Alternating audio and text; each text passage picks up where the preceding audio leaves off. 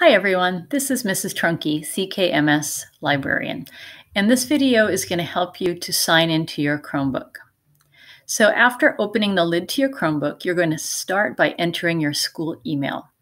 And your school email is a combination of the first 7 letters of your last name, the last 4 digits of your student ID number, your first initial, followed by the @ckstudents.org extension. Pause the video here for a moment and read the example.